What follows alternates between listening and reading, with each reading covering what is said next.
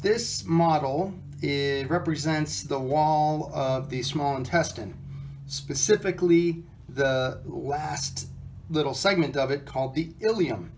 How do I know that? Well, because the ileum has these lymphatic nodules in them, and you'll see these in the slide image. But these lymphatic nodules here in the intestine are called Peyer's patches, P-E-Y-E-R' patches.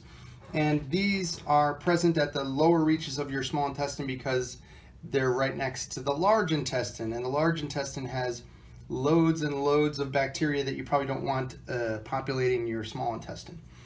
Now, another thing we notice here, which is common throughout the small intestine, are these finger-like projections. So each one of these finger-like projections here is called a villus.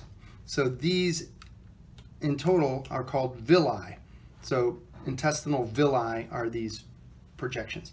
Within each villus, you'll see a little tube of green here, and the green is going to represent its lymphatic tissue. So this is a little extension of your lymphatic system.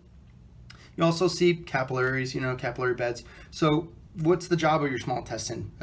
To digest and absorb food. So you've got a lot of surface area provided by these villi, lots of folds and nooks and crannies. And then you've got blood vessels to absorb a lot of the nutrients, and lacteals, that's what they call these. This is a lacteal, the lymphatic system portion. Lacteals absorb fats.